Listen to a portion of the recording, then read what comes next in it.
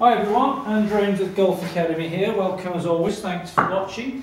A little test I thought we'd do today. I often get asked by customers how they can hit the ball further. People always want to hit the ball further, don't they? And as we know, sometimes when we hit the ball further we don't hit it as straight. And sometimes faster club speeds means loss of control. So I was interested, I was teaching a guy early this week who had a very slow club head speed but hit it really straight, wanted to swing it faster, and it just got me thinking, you know, I wonder what a test would look like if I could swing a driver at, say, 65 miles an hour, then one at 75 miles an hour, 85, 95, who knows, 105 miles an hour, and just see the effects of club speed has. This is going to be quite a difficult thing to pull off, I think, because trying to get some decent strikes at different club speeds might take a while, but we're going to have a go. We're going to try and shoot it sort of as it comes, and we're going to have a little look. So the first swing I'm going to make, I'm going to try and swing it round about 65 miles an hour club speed, okay? I'm going to try and get a strike on it as well, so bear with me. I've got a 10.5 degree G30 driver here set to regular. Now trying to swing a driver at 65 miles an hour is difficult. I'm going to go down the shaft a little bit. Here goes, nothing. Ooh, nice little cut. Couldn't quite square the club up on that. So we're going to get some varying strikes and some different directions going in. That's going to be faster than 65. That's 74 miles an hour club speed. I've cut it a bit. Let's have a look at the numbers. We're just kind of playing around here, just kind of learning as we go. So obviously a little bit of cut spin, 74 miles an hour club speed. I've got a 154 carry and a 177 run out. Let's build on that. Let's try and push the club speeds on a little bit. Let's go for something up in the 80s, shall we? Okay, let's go at 85 miles an hour. Ish, if we can.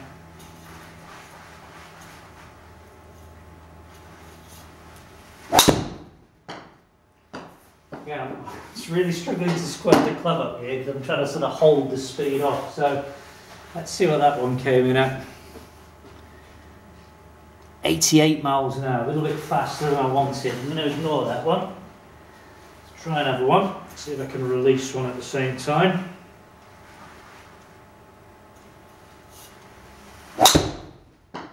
That's pretty good. There's a strike. I thought that came in at. Really swung that quite easy, but might surprise me this one.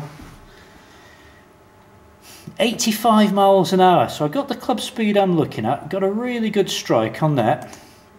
So I've gone 74 miles an hour, a bit cutty, 153 carry, okay, 176. Gone 85 miles an hour. Good strike, square club face, 201 carry, okay, to 222 run out.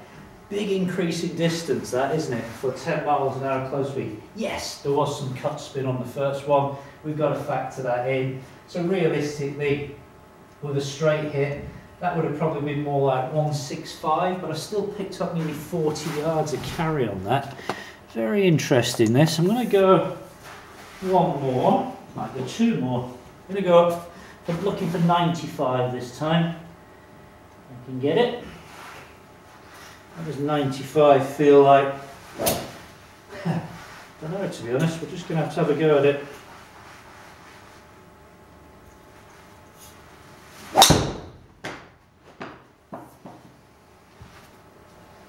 What do you think? 95? Turned it over a little bit? Don't know. 97, 2 miles off my mark, hit it a little bit out the toe.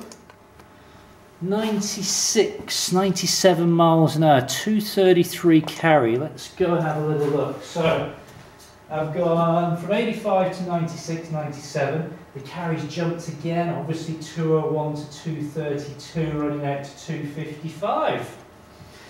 Quite good this, isn't it? Not particularly scientific, but we kind of get the idea what we're working on. So, final shot, I'm going to go flat out. I'm going to go full tilt at this, and I know that if I'm swinging it full power, I can maybe pick up sort of 105-ish. Let's have a go. This might take a couple of goes, so I'm really going to try and hit this quite hard.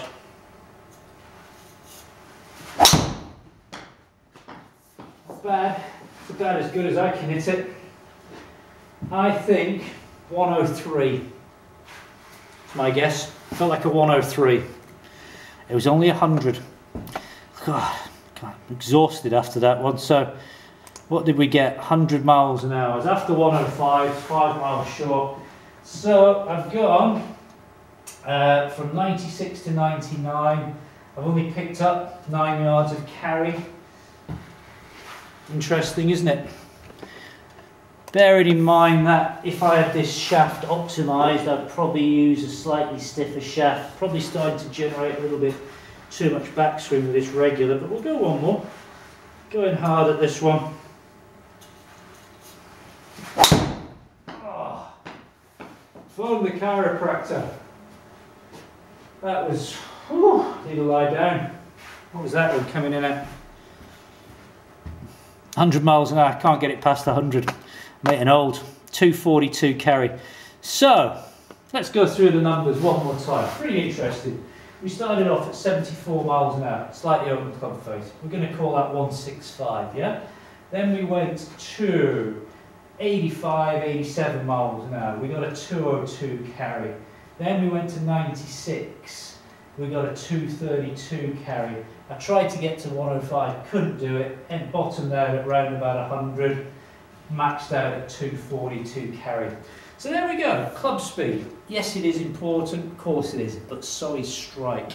You know, if we can minimise side spin, if we can get strike out the centre of the club, you know, avoid twisting the club face, great. So, went quite well that really. I thought it might take a little bit longer. So, just a few numbers on how club speed affects distances. Great fun, thanks for watching, all the best.